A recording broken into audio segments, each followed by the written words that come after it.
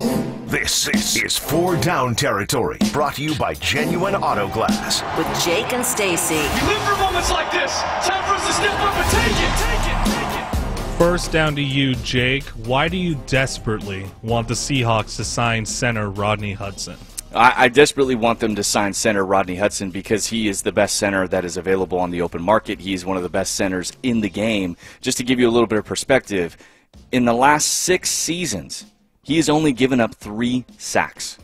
I mean, this is one of the premier pass protectors. He's one of the premier all-around centers in the league. And so opportunities like this don't happen often, where you see truly one of the game's best at whatever position there is available on the open market and just cut out of nowhere. The Raiders, I don't know what they're thinking because they actually lose money when they cut Rodney Harrison. They didn't save any money when they cut Rodney Harrison. Absolutely wild. But, you know, one of the things that I'm concerned about, Stacy, is I see Ian Rappaport really early saying that the Arizona Cardinals are extremely interested in Rodney Hudson, and I would hate to lose that player within the division. The pain would just be too much.